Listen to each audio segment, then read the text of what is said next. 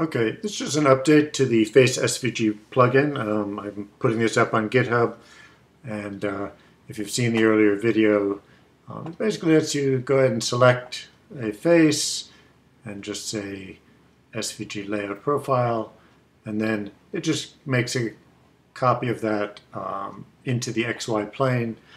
This has changed so that it's actually copying these as faces, not just copying the edges. That has some advantages I'll show you about in a little bit. Another thing this adds is support for pocket faces. So if we look here, I've basically created these things to be a little bit more elaborate. So if you select the surface face here, and I say SVG layout, SVG profile, you see that it's actually generating it as stepped faces, and it does face detection and does some analysis of the object, so it can figure out like this face is a related object.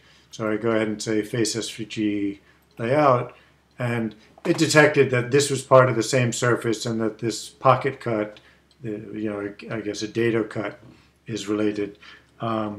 We can just, it's created a layer for those, so we can go ahead and switch to that layer and turn off the other geometry and look at that top down, and you see what it looks like. And then if I go ahead and click on this and write it to an SVG profile file, which is out over here, I'm putting it into this SVG directory and it saves it, and then we can just look at that using any web browser, and you can see that as I zoom out, the other zoom out. And so this is the SVG generated. This is just Chrome looking at it, the Chrome browser. You can look at it in Inkscape or whatever SVG tool, but Chrome accurately renders SVG 1.1, so this shows that it actually is correctly being rendered. And one of the things is the pocket cuts are highlighted in different shades of gray, so that something that the Shaper Origin isn't paying any attention to that, but at least it gives you a visual indication. These are separate SVG elements, and so the Shaper Origin can be set to cut each one separately. There's also annotation in the SVG file itself that has the actual cut depth for these different profiles and for this slot here. That's something that the Fusion 360 plugin does as well, but I'm told that the tool itself is not yet honoring those for anything, but possibly in the future it will. If I zoom in, just to verify once again that this is actually dimensionally accurate files. If I look at the source code, you'll see that the model dimensions are brought into the actual SVG. All of these dimensions here, the paths and things, are dimensionally accurate. So it may be that that'll help to actually get the thing cut. And so let's go back here. So like I said, these are going onto a separate profile, a separate layer. And then I just took another example, basically pretty much the same thing. This is actually a component. So I created a component.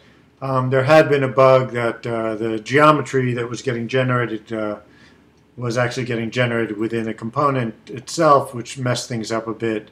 I fixed that. So we say layout, and it closes the component before making the copy.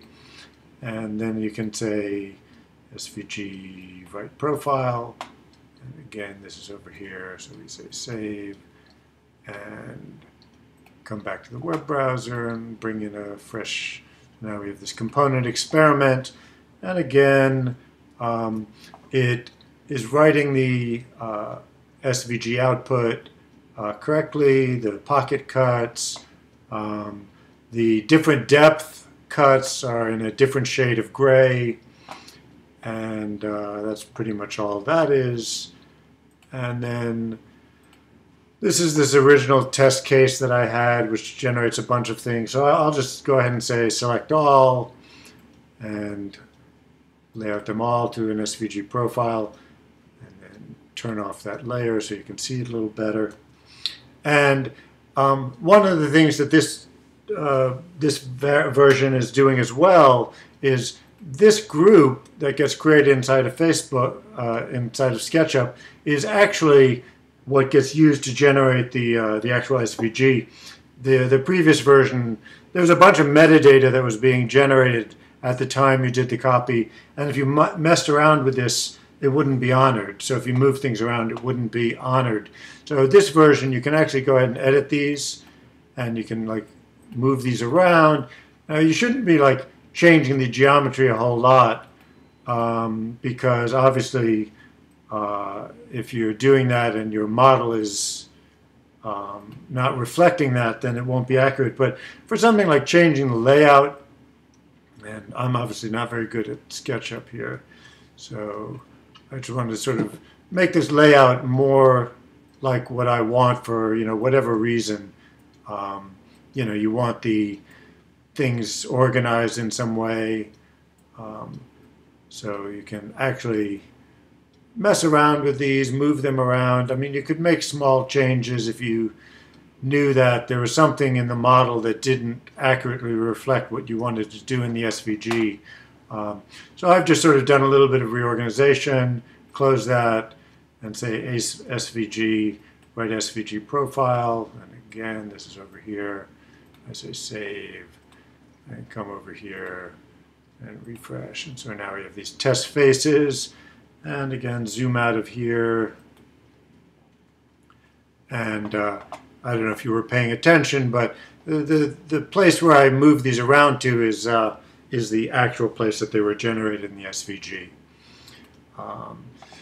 And that's it. So this iteration will be up on GitHub, and I'll post a comment that describes a little better how to find it on the Shaper Origin website as well. Thanks.